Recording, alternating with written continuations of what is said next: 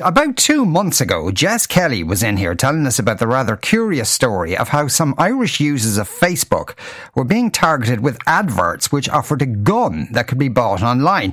We have had some developments in the story since then. Jess is here with us once again. Afternoon, Jess. Afternoon, Sean. So fill people in. The last time you remember this, what did you do that time? Yeah, so an Irish Facebook user identified an ad. He shared it on Twitter. So I went down a rabbit hole trying to track down this particular ad. I managed to do it. I went to the website. Straight away, the website was showing pricing in euro. It wasn't asking for age verification, if I held a gun license, anything at all. So I placed an order for the firearm. The website had prompted me to pay via PayPal, which I did. And then a few days later, the website went offline entirely. I was getting a 404 error.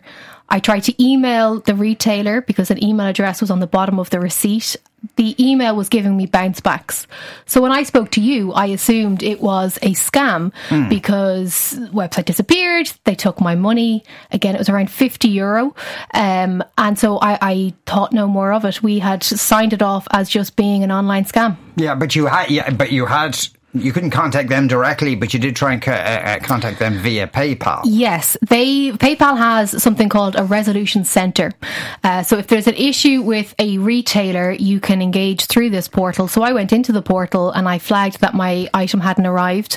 The retailer engaged instantly via the PayPal portal. Now, there is a bit of a time difference in terms of where they are versus where I am. So they came back about 12 hours later, which was impressive enough given that the website and the email had disappeared, to say that the device was in progression towards me. So the last update that I had was that the online trace is updated on 25/23, so the 20th of May 23.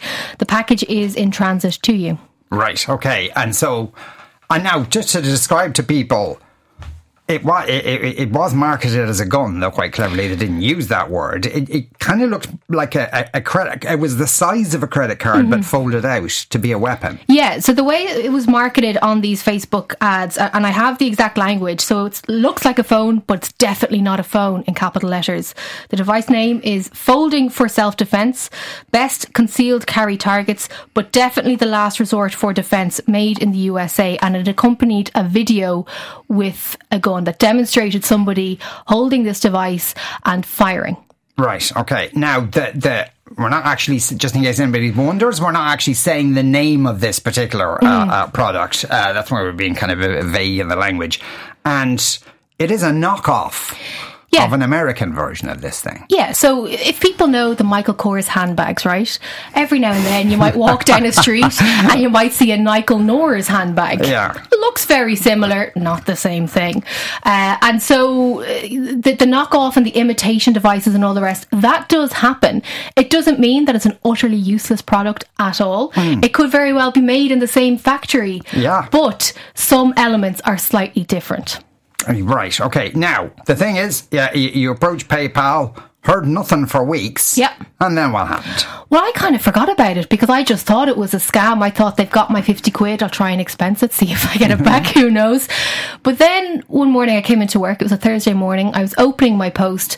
And as I worked my way through, there was an A5 sized bubble envelope on my desk, and it had a courier label that you'd often see, if you buy trainers from abroad or whatever it is, that was on it. And there was a bit of weight. It felt like there was a heavy chain or something like that inside. So I opened it, and inside was a clear zip and seal pouch bag that you'd often see. And inside was the gun. The gun had arrived here into Newstalk and was sitting on my desk.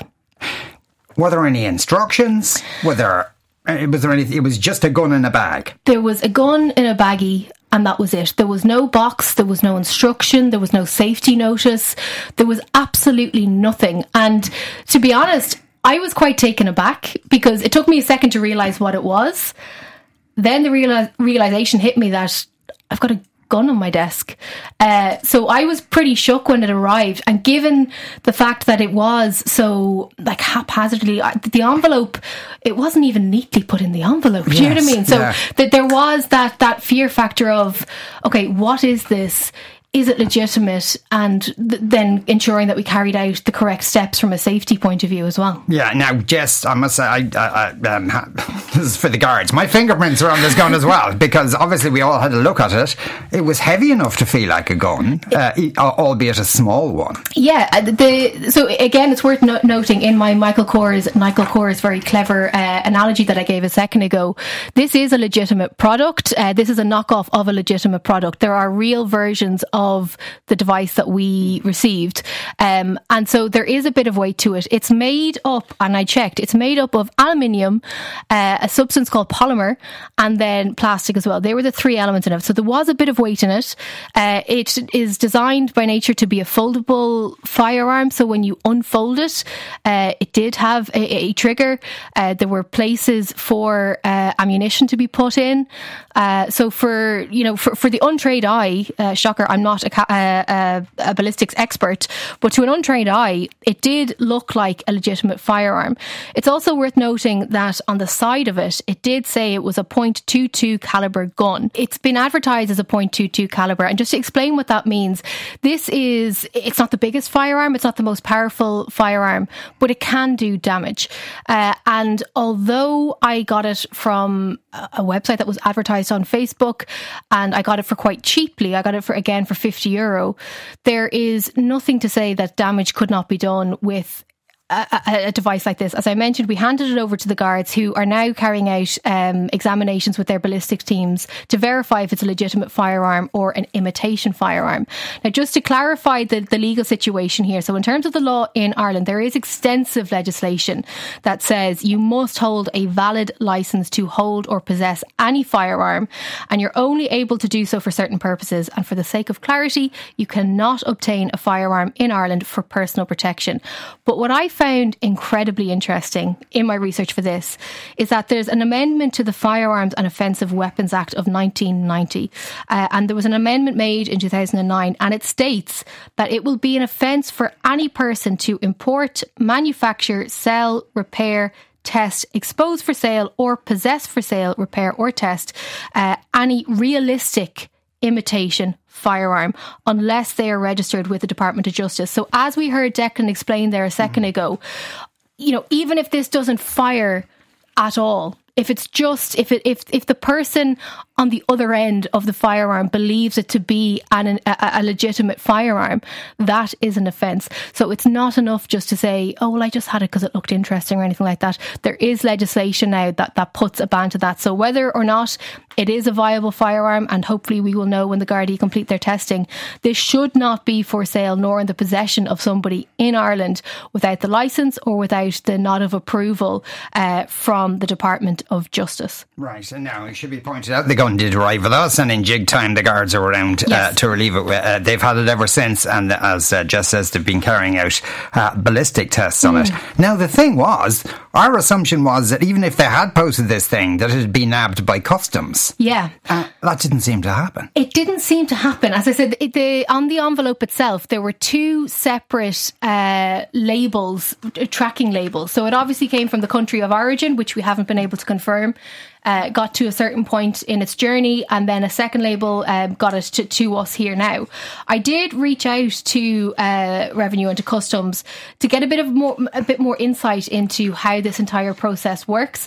So they told me that they have the primary responsibility for detection, interception and seizure of prohibited and restricted goods. They deploy what's called a risk-based approach, and they use a variety of resources such as detector dog teams, x-ray scanners and physical examinations in their work.